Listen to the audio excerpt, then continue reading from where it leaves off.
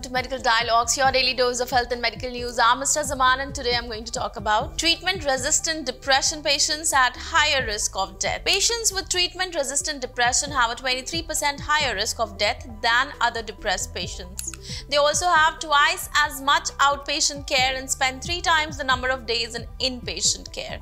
These are the findings of a new study published in JAMA Psychiatry by researchers from Karolinska Institutet and elsewhere, who conclude that it is important to identify patients at risk of developing treatment-resistant depression. Depression is the leading cause of functional disability the world over. The most common treatments are antidepressants or psychotherapy.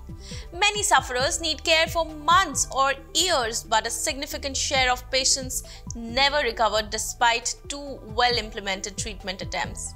They have what is commonly called treatment-resistant depression. In the population-based observational study, the researchers used data from several sources, including Region Stockholm's Administrative Healthcare Database and the Swedish Social Insurance Agency. Over 145,000 patients with depression in the Stockholm region were included in the study. Having identified 158,000 depressive episodes in these patients between 2012 and 2017, of which in excess of 12,000 were of a treatment-resistant nature, the researchers were able to draw a number of conclusions about what characterizes patients with treatment-resistant depression. They also found increased comorbidity with other psychiatric conditions such as anxiety syndrome, insomnia, substance abuse syndrome, and self-harm in the group with treatment-resistant depression.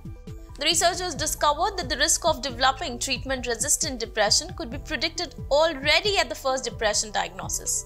By far, the most important prognostic factor was self-rated severity of depression. That's all for today. Stay tuned to Medical Dialogues for latest updates. Never miss a medical update from Medical Dialogues. Like, subscribe, and press the bell icon.